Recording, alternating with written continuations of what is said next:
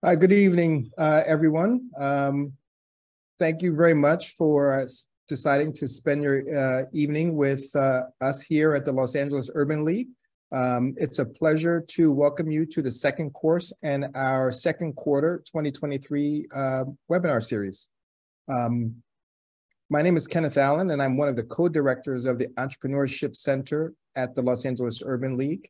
And for those of you who may not be familiar with the Entrepreneurship Center, our group's role is to help businesses like yours accelerate your growth through both education, like this evening, providing you technical assistance and advice, and providing you with access to capital.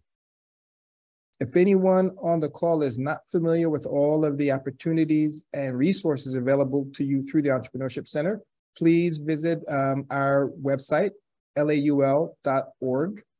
That's losangeles.urbanleague.org to learn more about our organization and about the Entrepreneurship Center.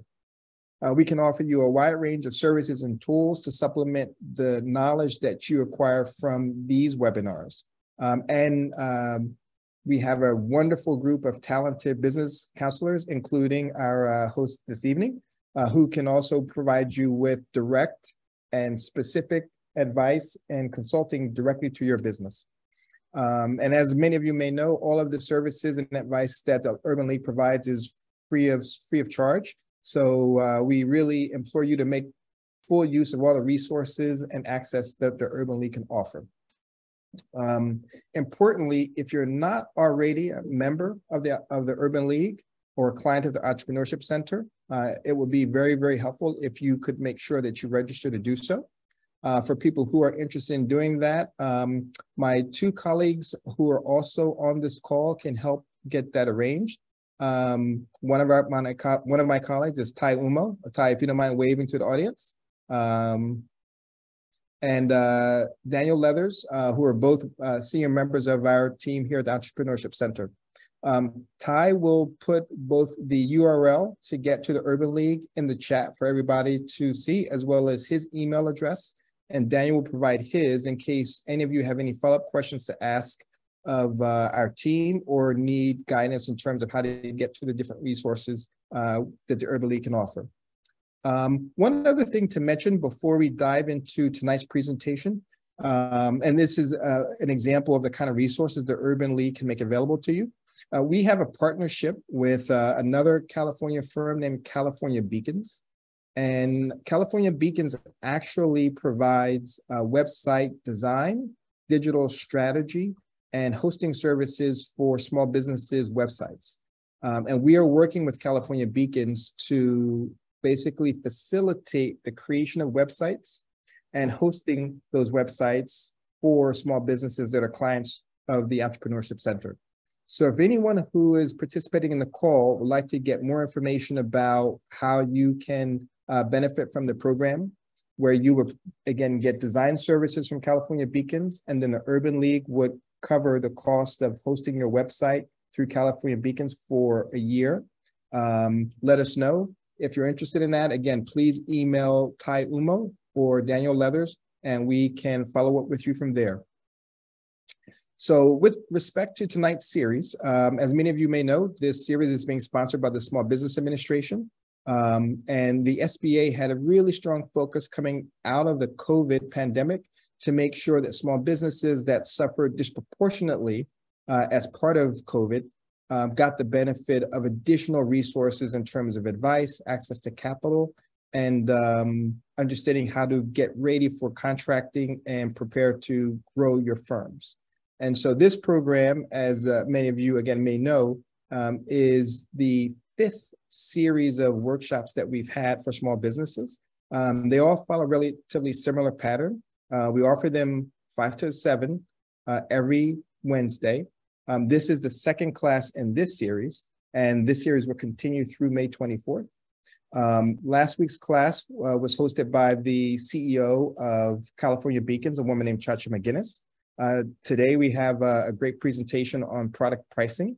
And then the next series of classes will veer a little bit more closely towards financing and understanding your financial profile of your business. So the next two courses will be offered by another one of the Urban League's business counselors, Crystal Mitchell. And then we're going to finish this quarter series with presentations led by Chase Bank with respect to understanding your personal credit and how that can impact your business credit. And then our last two courses are actually going to be hosted by bankers from PNC Bank. And they're going to discuss with all of you the best ways to build relationships with banks, as well as give you an overview of the different products and services that banks can offer to firms like yourselves. So with that, I'd love to dive into tonight's presentation, and I'm pleased to introduce our host for this evening, Gloria Dioum. Gloria works with small businesses needing financial guidance from someone who's effectively a CFO. Gloria transforms operations by developing and instituting robust financial processes and systems for her clients. And she can do that because she has expertise in industries ranging from retailing through professional services as well as technology. She comes from a family of entrepreneurs and has worked as a CFO for her family business. So she understands the challenges of both running a business, of kind of wearing many hats all at the same time. And she can, I think, give you expert advice in terms of all the things that are necessary for you to understand how to grow your business and how to manage your business's affairs. So with that, I'm pleased to turn over the call to Gloria. Hi, everyone. Okay, so thanks for being here tonight. And thank you very much for the beautiful introduction. I will share my slides. Where am I? And my sound. Share sound.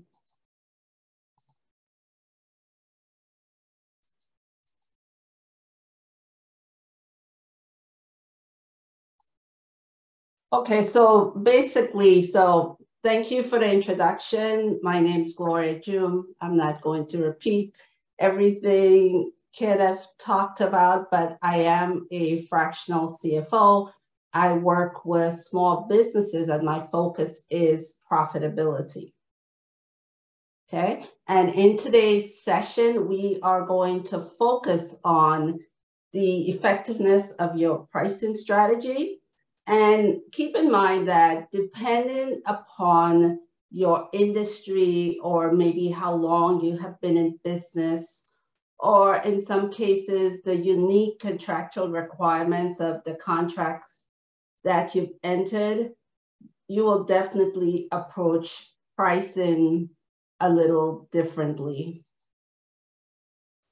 But at the end of the day, you want to ensure that whatever your pricing is, your volume, your profit, you want to make sure that your pricing will allow you to meet your monthly personal and business expenses and create your reserves. It's all about profitability, unless, of course, you are a nonprofit.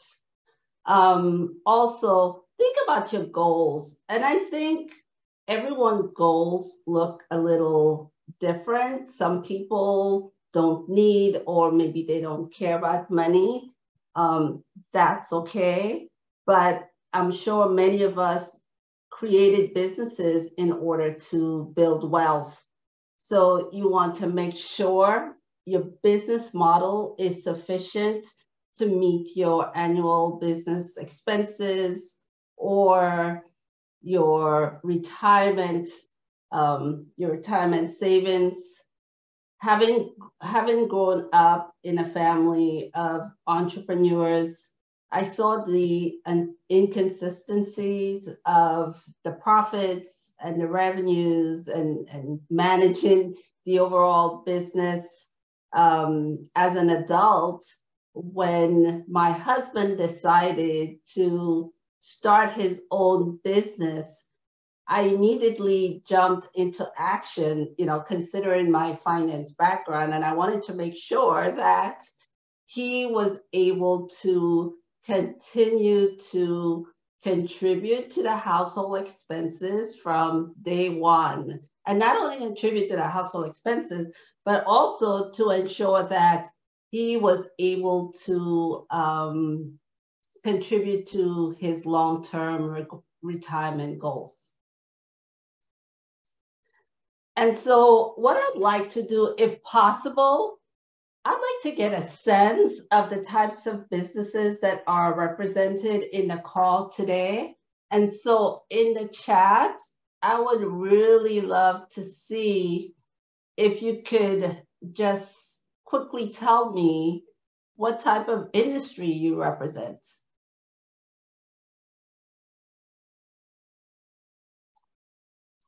Bacon, pottery. Thank you. Oh, hand crochet. Wow, that's interesting. Property management. Okay. Writer. Beauty. Lovely. Okay, good. And thank you, everyone. So it sounds like we have nice representation today. But from a scale from 1 to 10, what is your confidence level in your pricing? Do you think your pricing actually works for you? Your pricing is structured in a way where you're able to be profitable? On a scale from 1 to 10, 10 being you believe it's super effective and 1 being not so much, I have some work to do. Okay, middle of the road. Okay, thank you, Carolyn. They're pushing it up.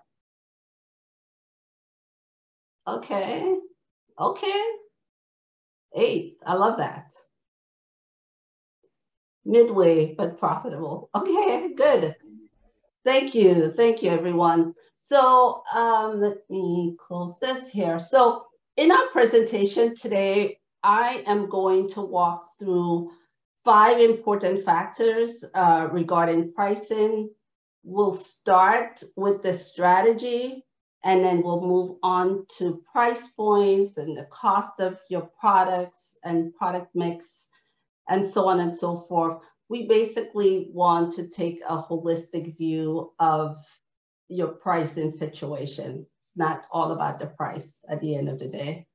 So I would like to start with this quick video, and let me know if you guys could. Someone recently told us our pricing is too high. As a small business owner who knows what it takes to create what we're selling, it can be a little disheartening to hear. But you know what? That's okay.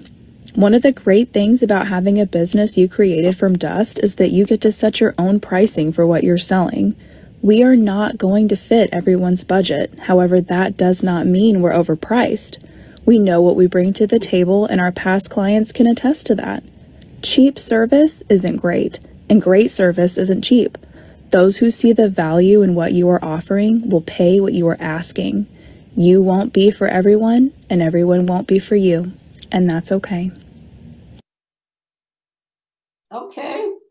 And basically here, what she's saying is that not everyone is your Someone customer. Recently told us not everyone's going to be a customer. So it's really important that you understand who your customer is before you try to chase every single individual on this planet, because by doing so, you're bound to fail. Okay. And so the first question I typically focus on is asking the question, where should I set my pricing? Okay. And the funny thing is that as we look at some of the issues people often focus on, in other words, what should I charge? What if I charge too little? And what if I charge too much? Basically, all these issues end up with similar implications. And that, I mean, you may have difficulty attracting customers. You may actually drive customers away. People may be a little suspect about your quality. One extreme example I have is when a young lady talked to me about creating resumes for her customers, and charging them $25. And I said, you cannot do that, because unless it's your sister and your cousin who knows that you're a wonderful resume writer, people are simply going to be a little wary about the product that you're offering them if you're basically giving away the product for $25. Okay. And also from the perspective of the business owner, if you're pricing your product too low, it is going to result in poor or underperforming cash flow. And I think over the next few weeks, for example, Crystal is going to focus on cash flows and other financial important issues. So I think there will be a discussion with Crystal about cash flows. And also, if you undercharge or you don't price effectively, it means that your bottom line is never going to be in a place that allows you to be profitable, and that has implications if you want a loan someday, because a banker wants to see that you have a solid profit and loss statement. And so what is your pricing objective? That's always an important question, because depending upon your pricing objective, you will position your pricing a little differently. And your pricing objective needs to be very well thought out and intentional, okay?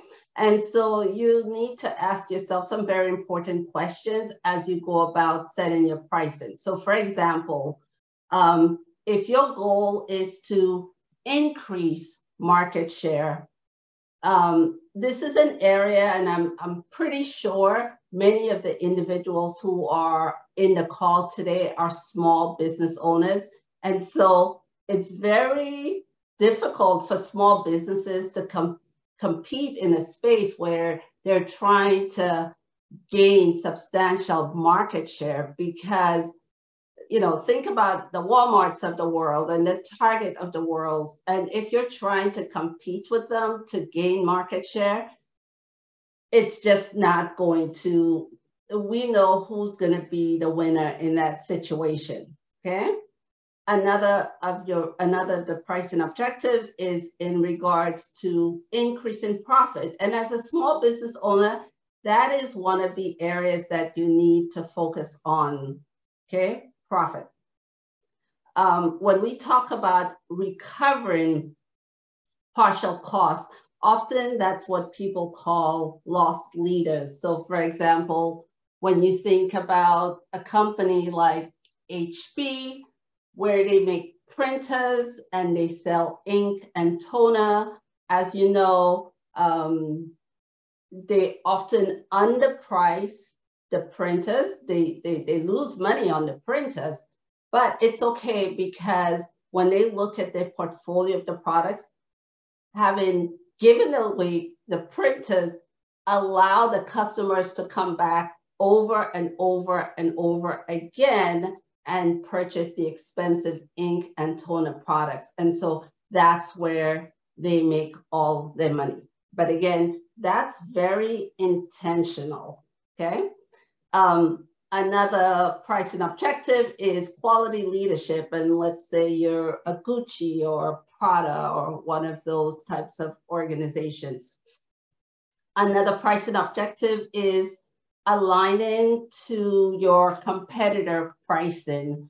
This is an area that I believe is not a good idea, because if you're simply trying to align to your competitors, you don't know and don't fully understand their business model. You don't know their cost structure. If you're trying to match what your competitor is matching, it's probably going to be an issue for you. And lastly, in surviving unmanageable situations, let's think about a store with large levels of inventory. and that store may decide to discount the prices substantially simply to get rid of the excess inventory.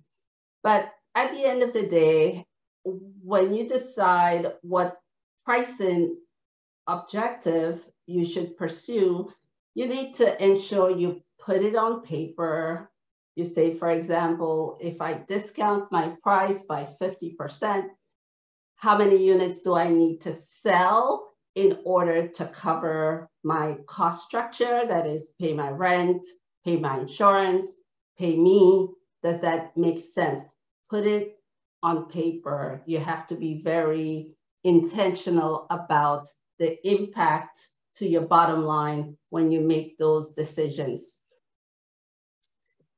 The next slide I would like to focus on is the types of pricing. Of course, there are numerous different types of pricing, but for the purposes of having just an hour and a half here today, I am highlighting 3 of the most popular ones. And the first one being cost-based pricing. And what do we mean by that is you're simply quantifying the cost of the product and you're adding a markup. So for example, if you're baking a cake and you know it costs $10 to bake that cake and you typically want to achieve a certain gross margin or markup, you decide what that markup is and you add it to the cost. And often this type of pricing may be required in governmental contracts. The next one being value-based pricing. That's the middle option here. And basically, this is where you understand what the customer is willing to pay, understand the customer's pain point. And this is where you will bring out your differentiation, bring out your special sauce. What is it that makes your product so unique? And what is the value, right, that you will bring to the customer?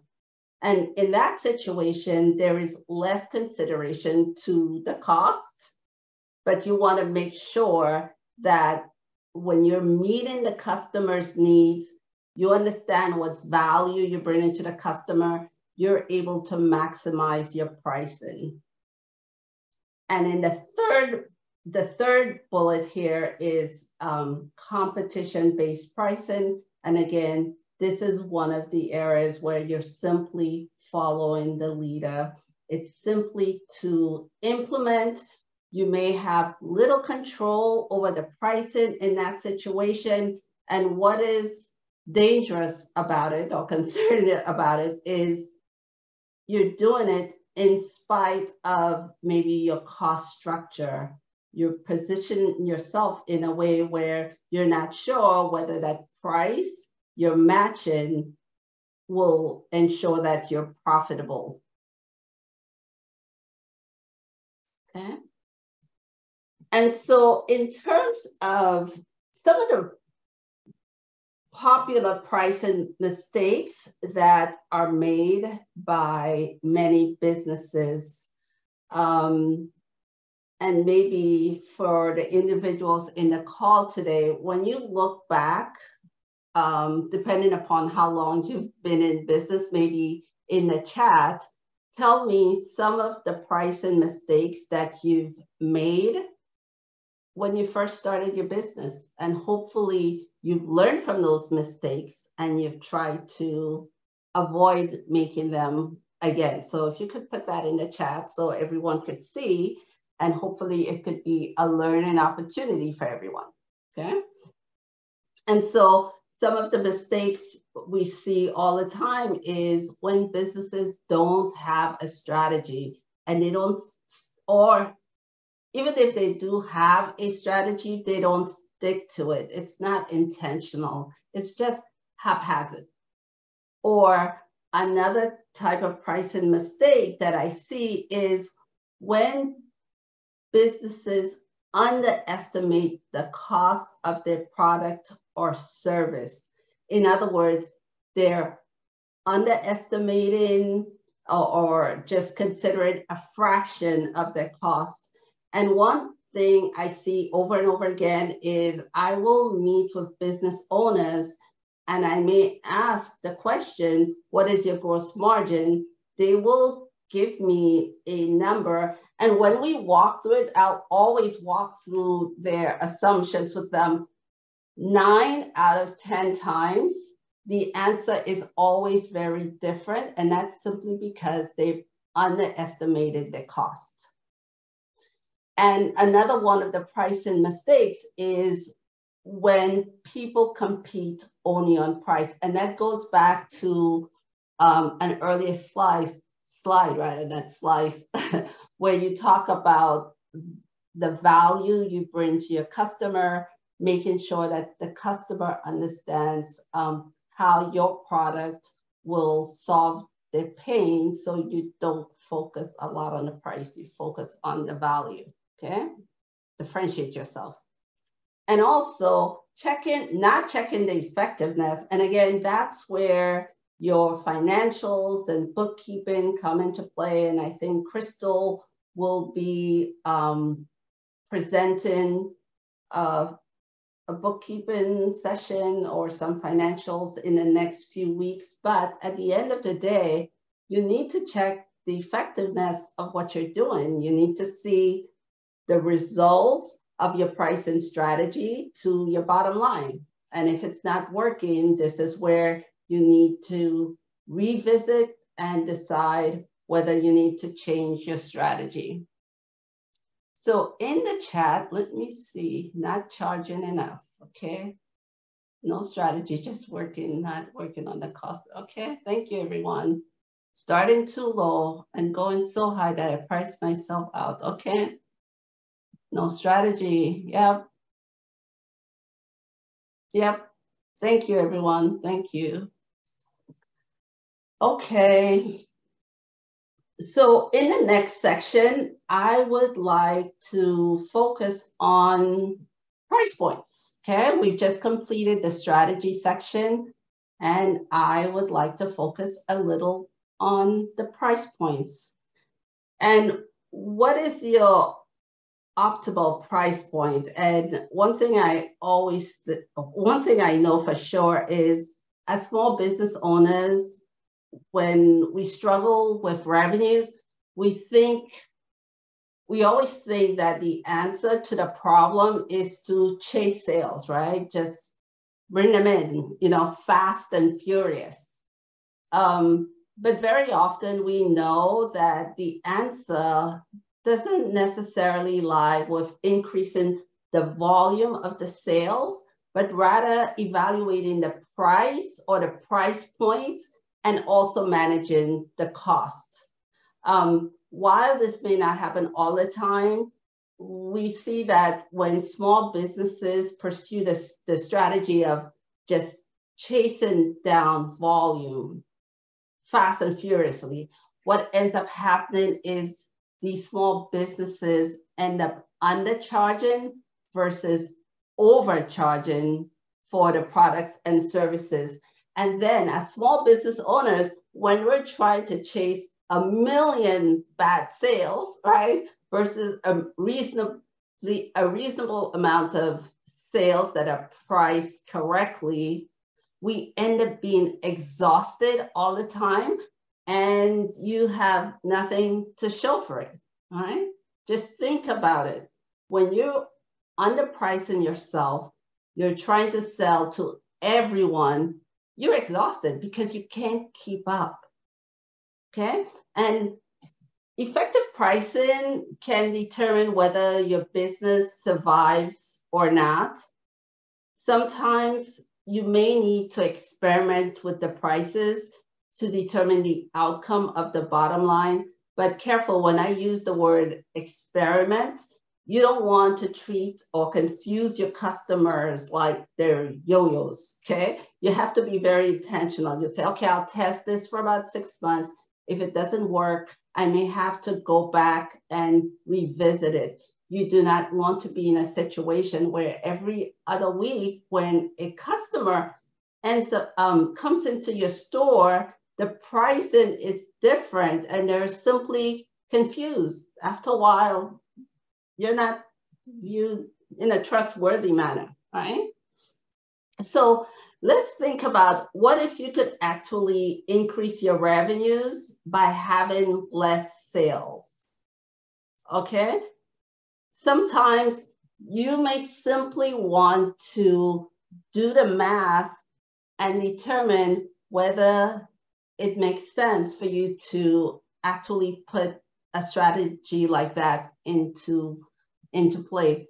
And so here's an example, right? Where we're looking at a company with different sales points. You could see at $100 price point, this company is expecting to sell 200 units. At 122 price points, they're expecting to sell 170 units. But by the time they get to the higher price point of 182, this company will sell 123 units. When you look at the chart in the bottom, while you could see that the units have declined, in actuality, the revenues are higher, right? So with the 200 units, this company stands to make $20,000 in sales. However, with the 123 units, just fine, because we all know that not everyone's your customer. There are some customers who will say your product is too expensive, and so that's why the demand will drop off. But in actuality, the revenues are higher. Okay. And so when you think about it in terms of optimizing, when you think about it and you're optimizing your price and the value, you could see in just a tabular format that at the different price points, let's say $100 versus $122 versus $149 and $148, the revenues are actually higher while the volume declines. But also in the fourth column, it shows you the amount of effort that you have to put to make this possible. So you can see you're putting less hours into selling those units, but your revenues are even higher. And later, you know, as a profit strategist, I often have to remind people sometimes so that it's not all about the revenue, it's about the profits. So, you know, with the hours required, that means you're working less, your revenue is higher, so maybe in this situation, you're more profitable. Okay? And so as I move on, I just want to touch very briefly on our current economic situation. We all know there is an extreme amount of concern about this issue regarding inflation. What I'd like to know in your business, maybe in the chat, has anyone not seen an increase in the cost of the production of their products? And if you have seen an increase in producing your product and services in the last year or so, I would like to know, did you increase your prices?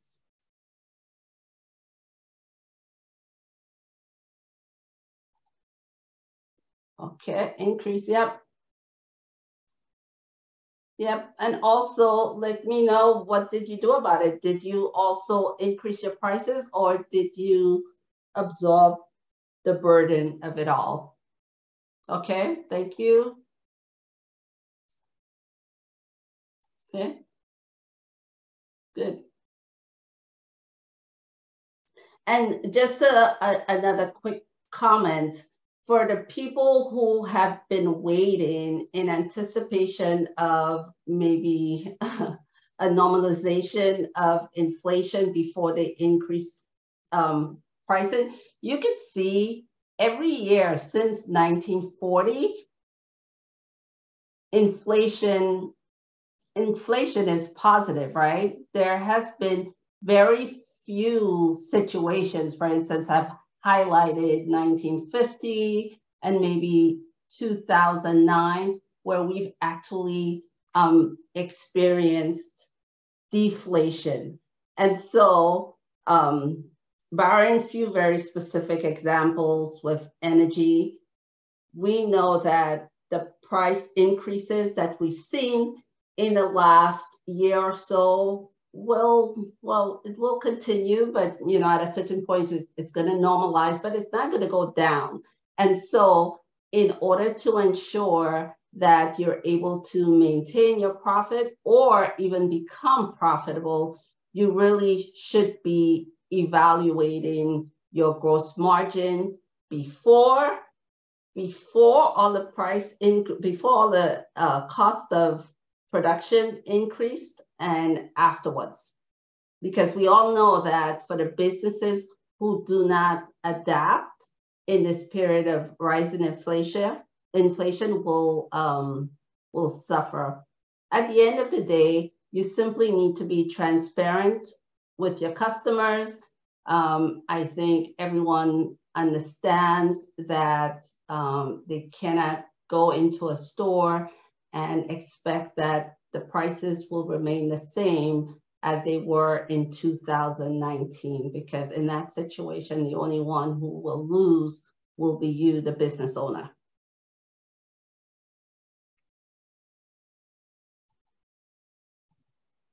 Okay, and basically in regards to your price points, one thing I want to just highlight is, as you think about where you should set your pricing, you need to be very deliberate about it, because it's hard to make regular and constant changes to your pricing. You don't want to confuse your customers. And also, we need to focus on prioritizing the value you bring to your customers instead of trying to be a Walmart or Target, because as small business owners, it's really hard to compete when you're just constantly trying to push the volume out. You'll be exhausted all the time, okay? And also with the recent cost spikes, related to inflation, we know that those spikes will have an impact to our margins. And so it's really important that you be transparent to your customers and make the appropriate adjustments to your pricing so that you will be profitable. Okay, and I will take a quick look at the chat just to see. Yep, thank you. I increase each membership. Yep, but your colleagues are concerned. Okay, I found new vendors. Excellent, excellent. Yeah, hard to increase because supplies increase. Yeah, okay. Okay, so we're talking about, so the last couple of minutes we talked about price points, but you really have to think holistically as when you operate your business. It's not only about the pricing, but it's also what about the cost of producing that product and also the mix impact, okay? Sometimes, very often, and I cannot count the number of times it happens when I'm asked a question, can I lower my price, or can I increase my prices, or can I pay a social media promoter more? And my answer is, unless I don't review your financials, unless I don't understand your cost structure, it's really hard for me to really give you an answer because it's holistic. And so what I'd like to focus on in the next couple minutes is the cost of producing your product and service, okay? And so my next question is, do you know the profit margins for the individual products of your business? Yes, no, some of the products, most of the products. And I will tell you, many businesses do not. They set prices without necessarily understanding the profit margins for their products. And that is of the utmost importance. And another question I get all the time, what is a good gross margin? And of course, that is a very difficult question for me to ask. Then I have a million follow-up questions, because it depends. Because your rates will vary by industry, or maybe by product, or maybe by region, or where you are in the life cycle of the product. For example, we know that in the software industry, the margins are super high, right? Because there's a lot of R&D that goes into software. So that becomes part of the operating expenses. Or when we think about restaurants, the restaurant margins are often super low. I have a perfect example. It was probably 2 weeks ago where I was having a discussion with one of the clients at the Urban League, and she was doing an analysis about her forecast and the revenues that she was anticipating that her business would generate in the next 2 years. And she had some incredible margins, right? They were just absolutely incredible. And we all know that restaurant owners, that's one area that restaurants really struggle with. And her margins, should I say her gross margin, her net profit was something up to 50%. And this brought up a nice discussion between us as to how did she go about arriving at these assumptions around the margins, because this was a real forecast, because it was a newer restaurant. It was not an older restaurant that had been in existence.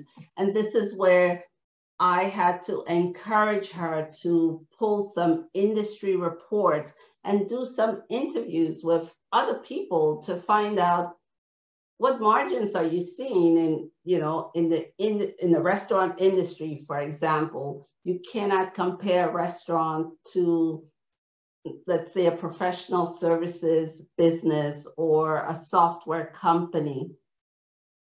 And so you have to be very careful, number one, for first ensuring that you know how to calculate your gross margin, and also doing the research to ensure that you are within industry standards. And more importantly, when we talk about margins, there are different types of margins. There could be gross margin and operating margins, or even net profit. So there's a lot of discussion that's necessary when you're dealing with a business owner. And I will take a quick service. Okay. Can I have that talk down now? Okay.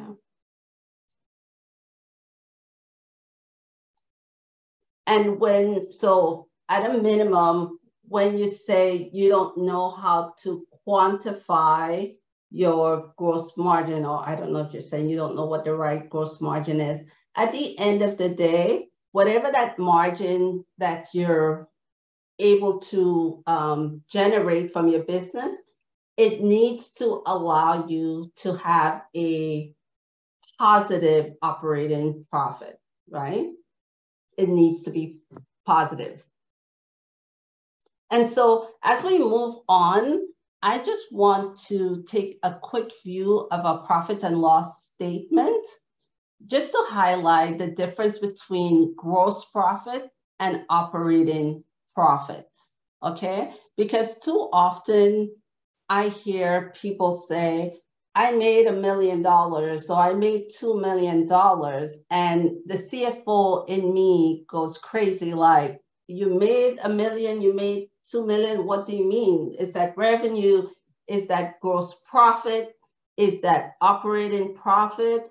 What do you mean? And so when we look at a typical profit and loss statement, and of course, Crystal will go through some examples with you a little bit more, we always start with the revenue. And in this situation, this business has revenues of $684. And from that, they subtract cost of sales. And the cost of sales is the direct cost of producing the revenue. And so if this is a bakery and the bakery has sales of $684, the cost of sales basically represents the butter and the sugar and, you know, the labor that goes into making the cake. All of that is considered direct cost. You subtract that from the revenue, and that produces gross profit of 112.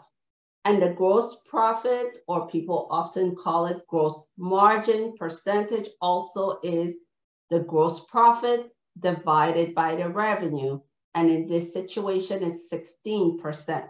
Now, keep in mind, I don't know if this is a good gross profit or bad gross profit because I don't know what industry, right? We have to figure out what industry, what region, but we all know if a business has gross profit after subtracting the direct cost of 112, but operating expenses of 183, it means that the business is operating at a loss. So you could see a negative 71. So that's a bad thing.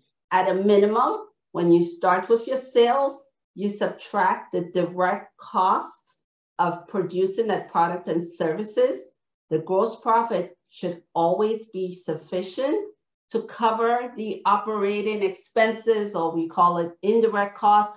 Examples of that, and we'll talk about that a little later, would be the rent on your building, the insurance that you pay, your virtual assistants, marketing, all of that. It's important, but it's categorized a little differently, okay? And this is where I have to focus a lot on ensuring that every one of you track your expenses. You have access, for example, to QuickBooks or Honey. There's so many inexpensive financial software tools that you could utilize in your business. If you're not at the point where you could afford that, you could use Wave. Wave is a free online software that allows you to track your finances. That is so important because without that level of detail, that is the operating expenses, you will never know whether your pricing is adequate.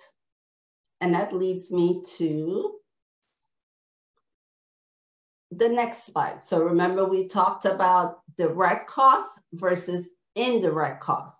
And direct cost has a strong correlation to the volume of sales, okay? So direct labor, so for example, if we're thinking about a business that makes soap, right? So the direct labor would be the employees who actually mix the ingredients to make the soap. Direct material would be stuff as the fragrances, the shea butter, the castor oil. You'd also consider, let's say, supplies. Let's say that would include the packaging materials for the sales, whereas indirect costs are the costs that applies to, they're often, I would say, they apply to more than one business activity, and this is where the marketing comes into play, the rent, the insurance, and those types of activities.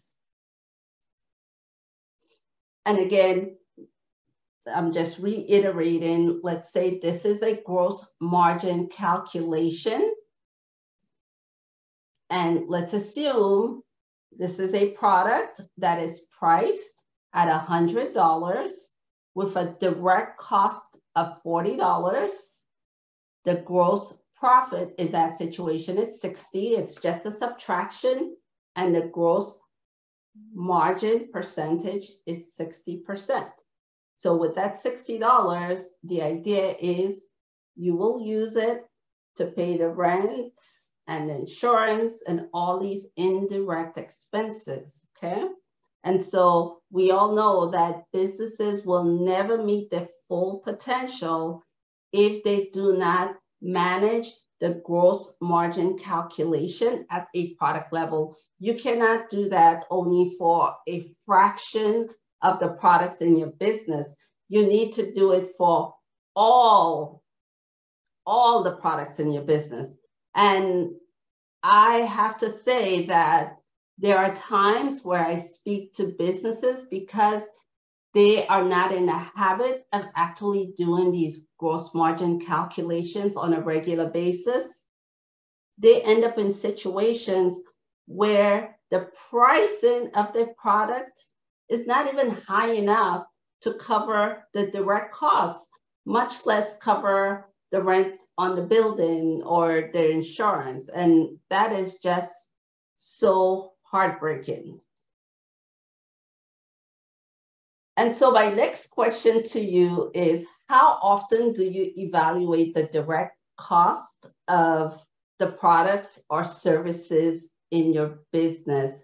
And I must stress, not in your head. I mean, like pulling out a piece of paper, because I know many business owners are super smart and they often do a lot of this type of analysis in their head, but that's not adequate, because when you keep that type of analysis in your head, you tend to underestimate and discount many of the important costs that you need to take into consideration. Okay.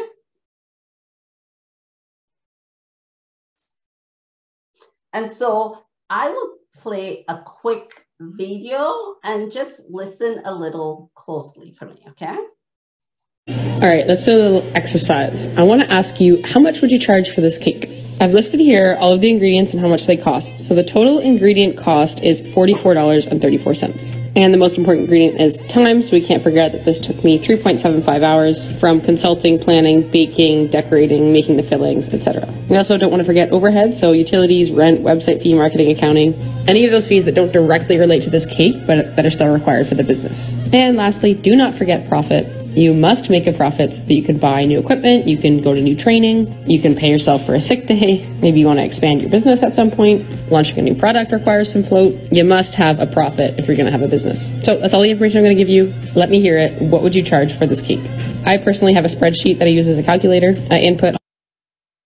Okay, so what I love about this video is it's incredible. It's incredible. All right, let's do a little exercise. I want to ask you, how much would you charge for this cake? Yeah, it's incredible the level of detail this person goes into to calculate the cost of a cake, right? Oil and butter and sugar and eggs and vanilla, flour, baking soda. there's just so much details. And the danger is if you don't go through that level of detail and you keep it in your head, I could guarantee that there is a substantial amount of details that is excluded from your calculation. Notice in this situation, she's accounting for cling wrap and the label and the cake box. Or look at here. Remember we talked about not only should you consider the direct cost of creating that cake or that soap or whatever it is, there is also an indirect component like the overhead in your business, such as utilities and marketing and whatever you pay to your bookkeeper or your tax accountant or your marketing. There's just so much. And so I encourage you to reflect all this information in Excel or on a piece of paper, because you will miss a lot of important. All right, let's do to this. Okay. And so here I did, and again, I know I'm not a baker. I'm not a baker. So I did a quick analysis here, just so you could see, you know, when you're thinking about a product, a physical product versus a service, okay? And we all know that, especially if we've not done that in the past, it will never be perfect upfront, but I think over time, you will get better and better and better at it, okay? Doesn't need to be perfect, because every time you do it, what I would say, if we're thinking about a wedding cake, I would say to you, when you're making your next cupcake or when you're making your next wedding cake, have a piece of paper next to you, and as you add the ingredients to that pot, you know, you keep track of it. So at the end of the day, you have a pretty good understanding as to what it's going to cost you. So in this situation, you could see we have direct materials for a wedding cake: eggs, butter, flour, sour cream. And as you saw on the other slide, I don't have time or space to do this here. So I've limited the ingredients I've included here. But from a direct labor perspective, I think we have a tendency not to include our time, especially for small business owners where you're doing most of the work. You always need to take into consideration that as your business grows, you will be hiring someone to do the work on your behalf, because you will have too many wedding cakes. And so as you figure out your pricing, you need to account for not only your time or whether it's going to be someone that you hire, but it's important to consider 7 hours, not just the time of the assistant, but yourself. And what if for some reason you regularly rent a kitchen, right? Many small business owners rent a kitchen. So you want to take that into consideration. Or is there packaging you need to account for?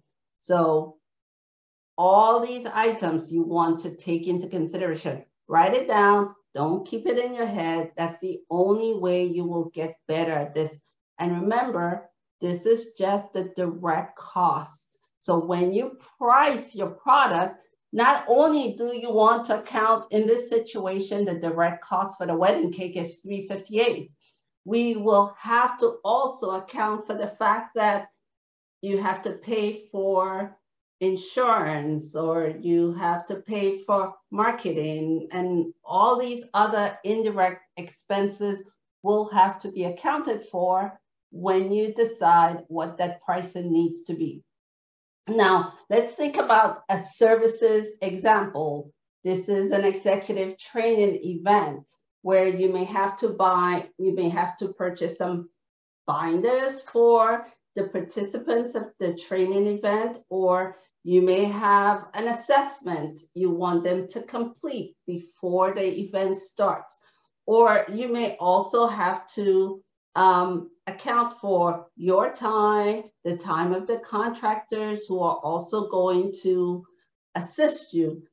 And let's assume you may even have to rent a hotel space for the day. And maybe you may have to provide snacks to the participants of that training day.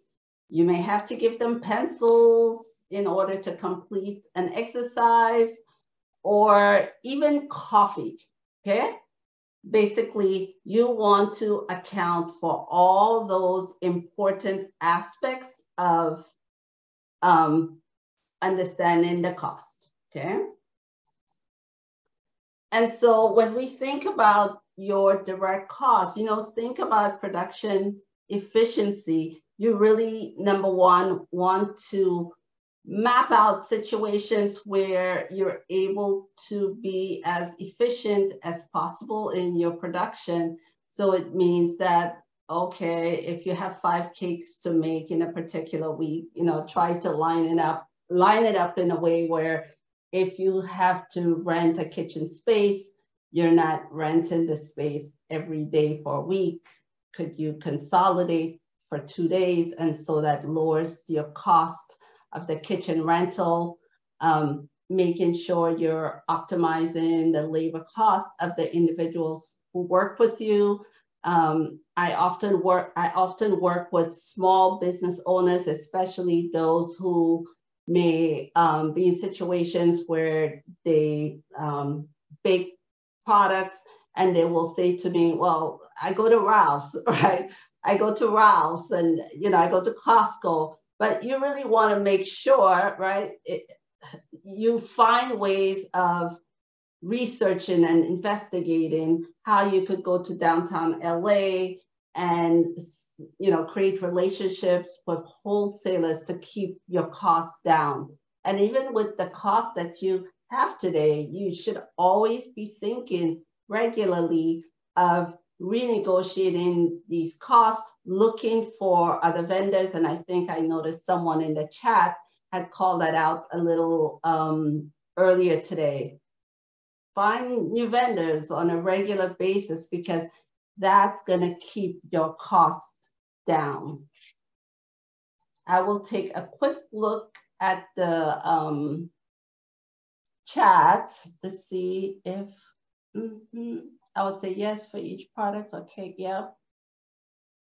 Yes, so Laura, every single item that you make in your business, you should know what it cost you to make it, right? Because in other words, if you're assigning a price to a product, every product that you price in your business, you need to know what it costs to make it, right?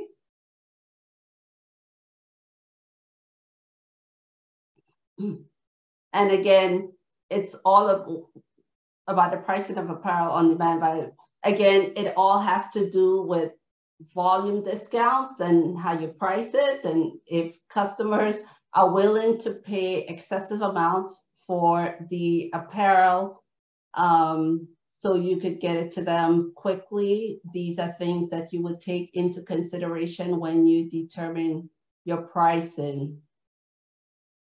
Okay, I got kicked out. Okay. Okay, and so I want to go to the next section, and this has to do with individual product analysis. And that goes back to one of the questions. Someone said, do I do that for every product in my portfolio? Yes, because often some of you may have a bookkeeper and you receive a profit and loss statement for the bookkeeper, and you may be satisfied at a high level. You may be satisfied with the consolidated gross margin. But what's a little challenging about that is when you've consolidated a bunch of products into a profit and loss statement, you could be missing some very important messaging if you don't know what each and every product is from a gross margin or a pricing perspective, okay? And so let's go to the next slide. Oh, so let's look at this video. Hey Costco, your rotisserie chickens are only $5. That's correct, and we lose $40 million a year selling these. You lose money selling these on purpose? Yeah, but there's a secret reason behind it. Do tell? Have you ever wondered why we put the rotisserie chickens at the very back of the store? To give me some exercise to burn those calories before I pound this down? Nah, it's because we want to get you in the store and then you're going to walk past all of our high margin product. These rotisserie chickens are actually considered a loss leader for us. Because we know when you buy your chicken, you got to buy your barbecue sauce, your chips, your drinks, and before you know it, your shopping cart is full of other items. This is super interesting learning about loss leaders. Could you do a part 2? You betcha. Follow me here on TikTok for part 2 of Costco's loss leaders. Hey Costco. Okay, and so that's, you know, for a large part of my career, I worked in the printer, ink, toner industry, and that concept of loss leaders, where I think I mentioned it before, where we basically almost gave away the printers because we knew that we would make up the difference on the ink and the toner that the customer would come back and buy month after month after month after month. But the most important thing I need to say is that was very intentional. Okay? It was very intentional. It didn't just happen. Okay? It didn't just happen. And so as an example, what I want to do here is say this is a business with an average gross margin of 16%. So you may say to yourself, this is a business owner who says, okay, with the gross margin of 16%, I'm able to cover the cost of my admin and my marketing and my insurance and those other expenses. So I'm okay. I'm okay. I'm fine. But the big factor that's being overlooked is within the portfolio. Let's assume with this business owner, there's 5 major products, right? 5 major products. And when the business owner decides, hey, I'm going to do the analysis because I'm very interested to know that while my gross margin, my consolidated gross margin is 16%, I want to see in this situation, what is the tart contributing to the 16% and the muffins and the croissants and the mini pie and the Danish. And so the size of the bubble in this example also is an indication of the volume. So in my example here, there are 860 units, which represents almost 36% of the mix of the units that are being sold in that business. It's being sold at a loss of 23%. And also we have another 198 units, which represents 8% of the mix of that business is being sold at a loss of 13%, whereas 56% of the mix of the units for that business is being sold at an average gross margin of 42%. So these 3 products here are driving a favorable gross margin. It's great, 42%, but, oops, sorry. But unfortunately, we have the Danish, which is being sold at a loss, and the mini pie, which is being sold at a loss for 13%. And so as a business owner, you then owe it to yourself to do the evaluation to determine if this is not intentional, if this is not a loss leader, such as the chicken from Costco, where they're deliberately underpricing the chicken to make sure, right, you're able to walk through the vacuum cleaners and you're able to walk through the toilet paper. You're picking up a whole bunch of products before you reach the chicken. So most people are not going to Costco only for the chicken. Maybe they think they are, but from the time they enter the store, they're picking up so many supplies before they walk all the way to the back of the store and they pick up the chicken. So Costco has made its money on the toilet paper, on, I don't know, what else? The vacuum cleaner and all those other fun things. So by the time the person purchases the chicken, it's okay because they've shopped enough in order to make up the overall margin. But in this situation, this has happened because someone was not doing the math. Someone did not, should I say, when the pricing had been done in the past, they had not done the analysis to see that two of their products, basically 44% of the mix, right? The Danish and the mini pie, 44% of the mix was being priced at a loss. So then the question is, what if, let's say, so here's a circular, this business is selling 2,400, let's say 2,418 units. So we talked about the mini pie being sold at a loss of 13%, or the Danish is being sold at a loss of 23%. And so the question becomes, is the business owner able to drive the demand of these consumers if the business owner says, I am no longer going to sell the mini pie or the Danish. I'm no longer going to do this because it's not beneficial to me in this particular situation.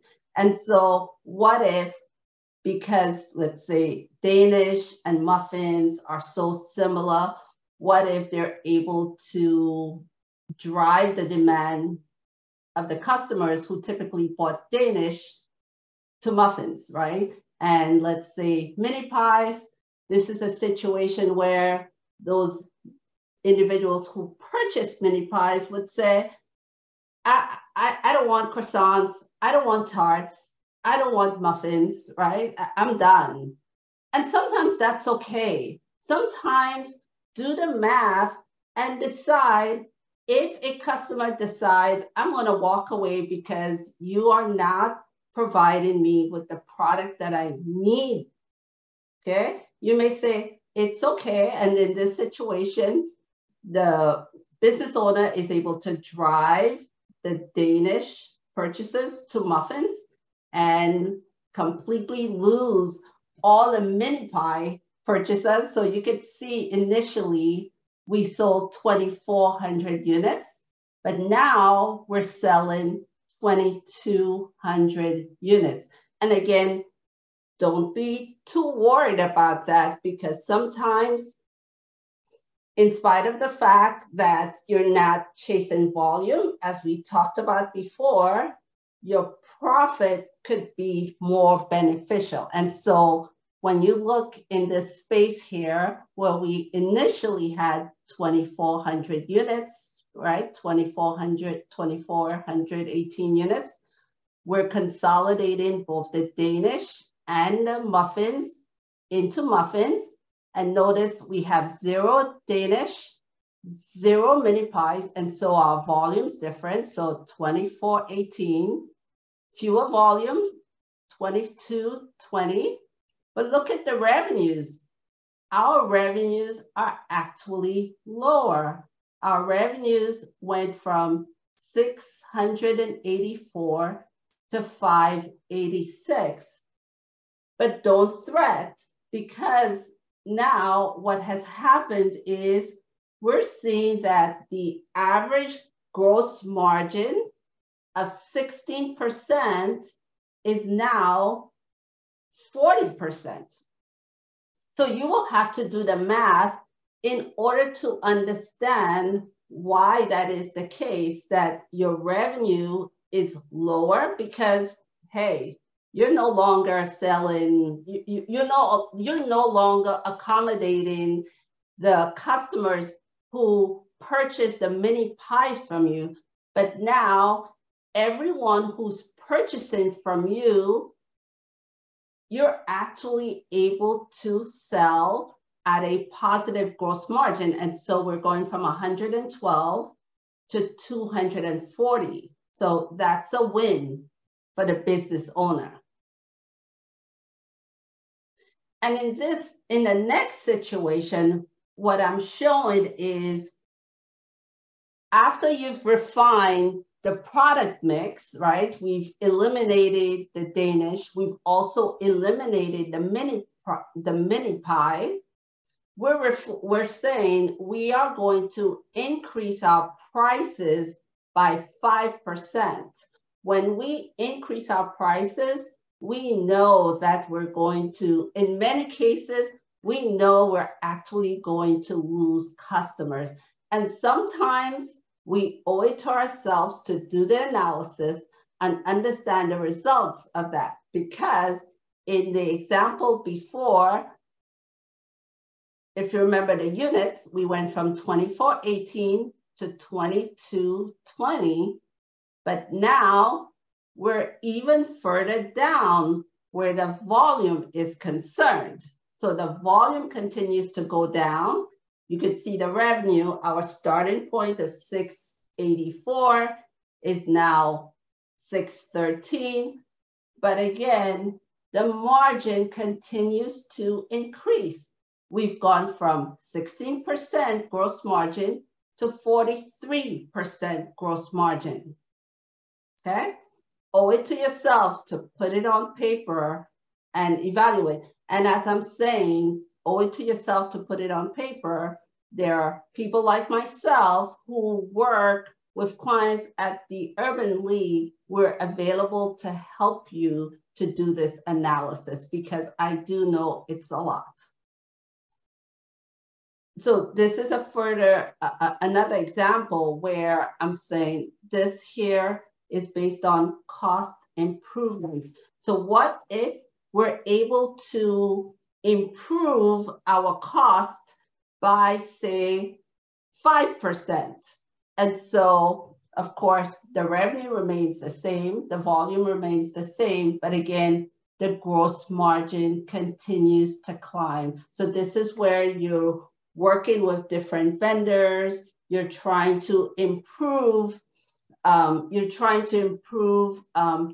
you do business, you're evaluating your ingredients, you're evaluating if there are any substitutes, but you're able to keep your quality consistent. You owe it to yourself to do this analysis on paper.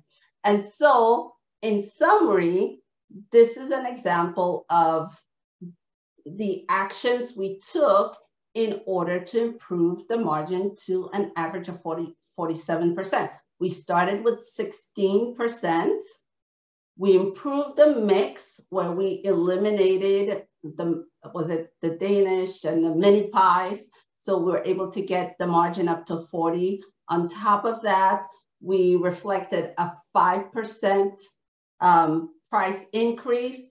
And lastly, we said, just accounting for a 5% improvement in our cost, look how we've been able to make a dramatic difference to our bottom line. Because like I say, over and over again, sometimes it's not all about the revenue, it's about your profit. Okay, so at the end of the day, I want to reiterate, number one, you need to know the gross margin for 100% of the products in your business. You should not be setting a price for a product if you don't know what it costs. Item number two, limit low margin products. So for instance, as in the Costco example, they're forcing you to walk all the way to the back to buy that chicken, but that chicken represents a small percentage, a very small percentage of the products they sell. Or like HB, we would closely monitor how many printers we put out there on the market because we wanted to make sure we were selling a lot more ink and a lot more toner. It was all a nice balance, but we always put it on paper, did the math to see what made sense. And benchmarks, okay? Benchmarks. You need to know what to strive for. You shouldn't be unrealistic. If you're in the restaurant industry, you may have to do some research, interview other business counterparts to see, you know, what the average margins are or where they're purchasing specific products from, just to make sure what you're driving for is realistic. And lastly, if the market could bear it, consider a price increase in order to help your margins, okay? And so in the very last section, we are going to talk about the operating expenses, and that's the indirect cost we talked about before. And in the interest of time, I see it's 6:30. We're not going to spend too much time on this, but remember when we talked a little earlier today, we said it's a holistic approach. So number one, you need to consider how you're pricing your products. Number two, you have to be very careful about the cost, the direct cost of what you do, right? And number three, you have to make sure at the end of the day, the indirect cost, right, is reasonable in your business, and the margins that you receive from your, you know, the sales of your products, the margins are sufficient to cover your operating expenses. And one important thing to focus on where operating expenses are or indirect expenses, often a lot of it is fixed.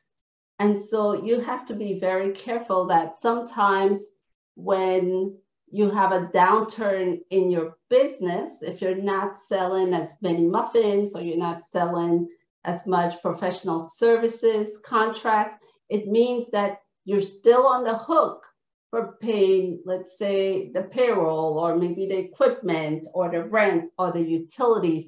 So it has to be a nice mix between, let's say, the variable type indirect expenses versus the fixed expenses.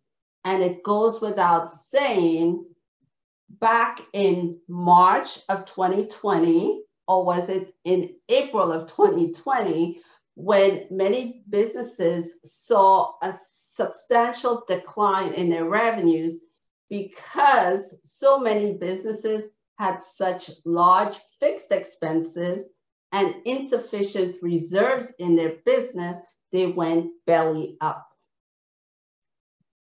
Okay?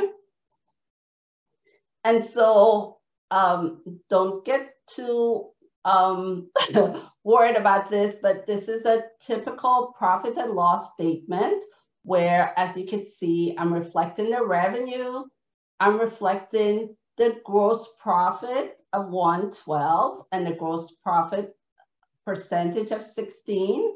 And remember, we talked about operating expenses of 183, which unfortunately is too high relative to the gross profit. And so that business had a loss of 71.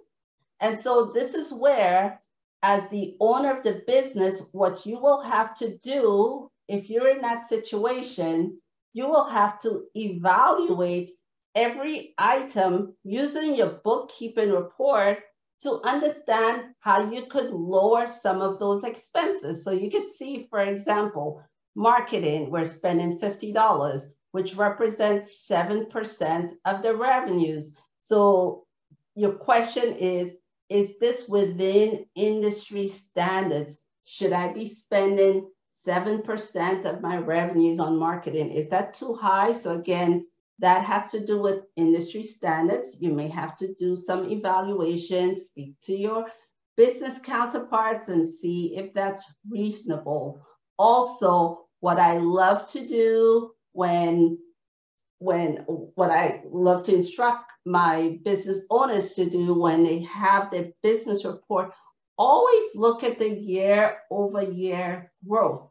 So in this situation, marketing is reflecting a growth year-over-year of 178%, right? And so you have to ask yourself, what am I doing in marketing that's causing me to reflect such a substantial increase year-over-year? So what I'm simply trying to say is you really have to use your profit and loss statements, dive in, evaluate each item, make sure, right, what's shown here is reasonable and whether there's an opportunity, right? An opportunity to reduce some of those operating expense line items. And so let's go to the next slide. And basically, what I generally suggest to many business owners is, in order to expedite the process of reducing their operating expenses, they should go through the process of evaluating the return on investment, right? So you're spending, say, $50 on marketing. In this situation, you want to see what exactly am I getting for this $50? Am I spending it on PR campaigns and digital ads and trade shows? And how many customers was I able to increase my customer base as a result of the amount of money I spent in marketing? Or let's say travel. I traveled to some convention. Was I able to pick up business, or was it just all a great old party, right? Or for rent, I'm spending $21. Do I have to set up shop in that fancy building? Is there an opportunity, maybe in the long term, to find another location? Because we know rent is pretty fixed, right? In the short run.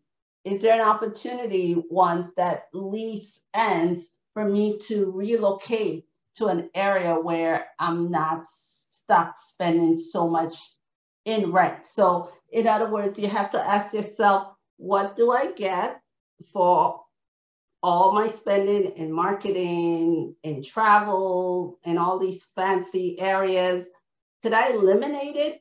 Or if I can't eliminate it, can I reduce it, right? Or in a situation where, let's talk about utilities and utilities, you may say for Wi-Fi, you call Spectrum and you say, what Could I get a package that allows me to get a little more, but yet I spend a little less?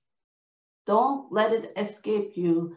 You will be surprised when I look at a profit and loss statement with business owners and I download the data, they see that, oh, wow, I have multiple Zoom. They'll say, I have multiple Zoom subscriptions. I didn't even realize that. Or I have all these reoccurring subscriptions that I don't even utilize. And we go, let's get rid of this. Let's get rid of this. Let's get rid of this. And it actually makes a big difference. Okay? Don't let that escape you.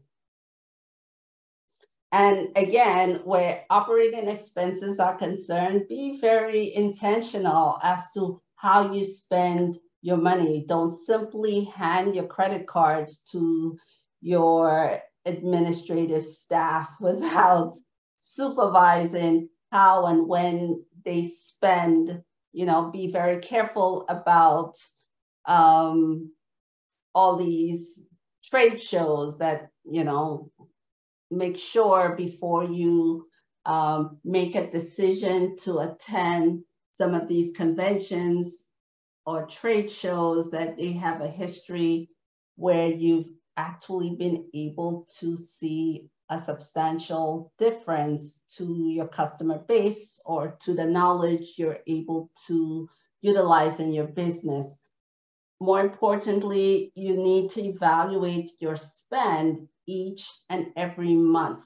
Evaluate your spend. You know, it's not enough for you to receive a bookkeeping report from your bookkeeper and do nothing with it. You actually have to use the data. And more importantly, create metrics, right? And by metrics, I mean, you will say where operating expenses are concerned in a particular year, I do not want to spend more than 25% of my revenue on operating expenses, or I don't want to spend more than 20% of my revenues on overall operating expenses. And if you're managing to that budget, you're evaluating on a monthly basis, you will be in a position where you could quickly identify potential issues. And in the last slide, what I'm highlighting is, as you know, when we started the process tonight, we talked about revenues of 684 with gross margins of 112. And remember, operating expenses of 183.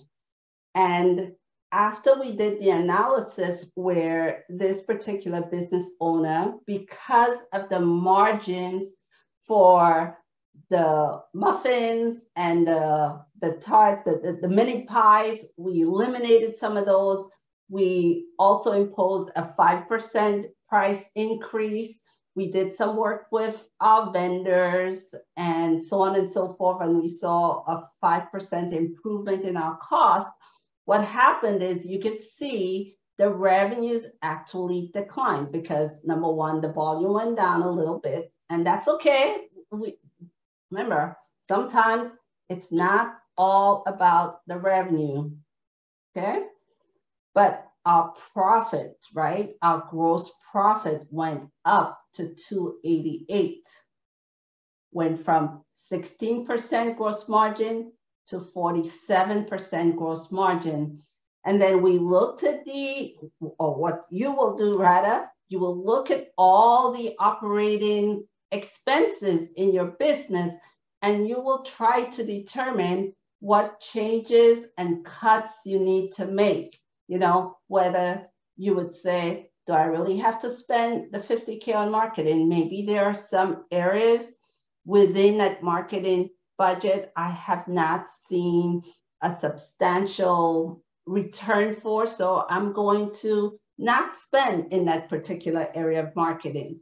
Or travel, I'll take it from 8 to 5. Remember, every month you will be evaluating your spending. You will be eliminating these subscriptions that you never use, but at the end of the day, because of the work that you're doing, you will see that your operating expenses go down in this situation to 167.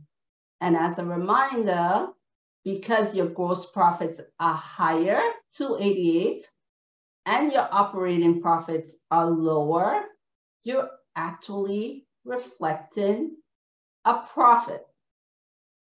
Okay, so this is the type of work you need to do on a regular basis, right? You need to actively manage your finances in your business to make sure that you are profitable. And so in conclusion, what I want to make sure is that you're very intentional about your pricing. Your pricing is not haphazard. Doesn't happen to you. Instead, you are the one, you've done the work, you've done the analysis, and you set your price correctly.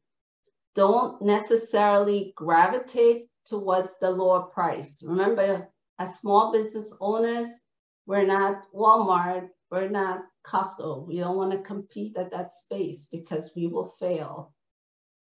And you need to know the cost of sales and the gross margin for every product in your portfolio. And lastly, remember, where your operating expenses are concerned, that's your indirect expenses. You should be reviewing your indirect expenses on a regular basis. And let me take a quick look, 15 minutes left. Okay, yep, Danielle, budgeting makes a huge difference. Yeah. Yep, so let me know if anyone has specific questions. I know everyone comes from a different industry. You have different types of products, so sometimes it's really hard to generalize. But I think Ken and Ty mentioned that if you are not a current client of the Urban League, I think they will again reiterate how you could connect with us, and we will help you and guide you in making some of those decisions. Okay, and so we'll send you some slides, but some of the things that I would like you to consider, you know, I have this ribbon in front of, I have a ribbon in front of my slides here, so I can't even see, but I think this says, do you know the gross margin of 100% of the products or services that you offer? So you have to start there, right? So you need to know the direct cost and the price, create a list, okay? Often, also talk about how often do you discount your products, and do you track your sales? What is the volume of the units you sold last year? Sometimes you may need to do an analysis to say, okay, how sensitive are my clients to a price increase? What if I do 5%? What if I do a 10%? What will be the impact? And again, bookkeeping systems, you have to, right? Whether it be free, whether it be paid. I mentioned if you don't have access to our popular QuickBooks subscription, there is Wave, which, you know, gives you limited access to a profit and loss statement, but it's still very valuable, right? And also just making sure you keep your eyes on your operating expenses. You dedicate at least a day a week where you check your finances, right? And see where you are relative to your budget, okay?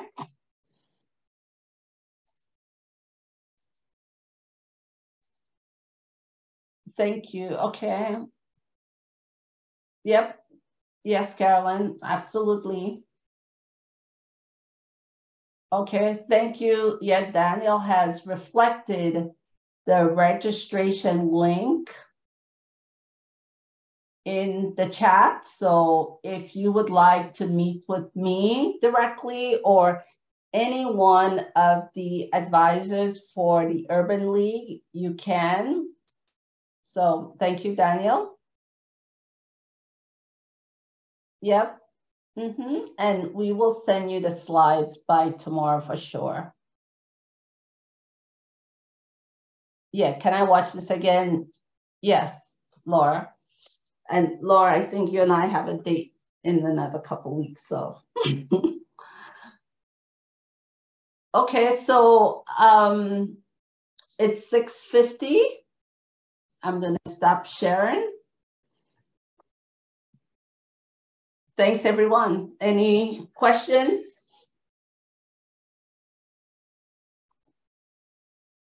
Hi, everyone. This is Ken Allen again.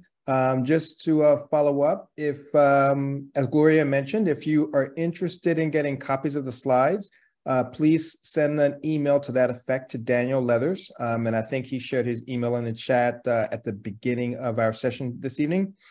If you'd like to get a copy of the recording, also send an email to Daniel and we can make sure that you get that information.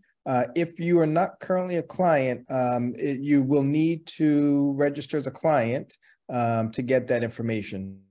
So, and again, I think that link is actually at the very, very top of the chat. So with that, unless anyone has any further questions, I want to thank Gloria for a great presentation. I think people often underestimate the importance of the information that Gloria shared. So I'm very happy that so many of you were able to stay on this evening and kind of hear all of that great insight that Gloria had to offer. And we look forward to seeing you all again next week when the conversation will shift a little bit from revenues and clients and focus more on managing your books and understanding how to control your cash flows and internal accounting. Thanks again, everyone, and have a great night. And thank you again, Gloria. Great job.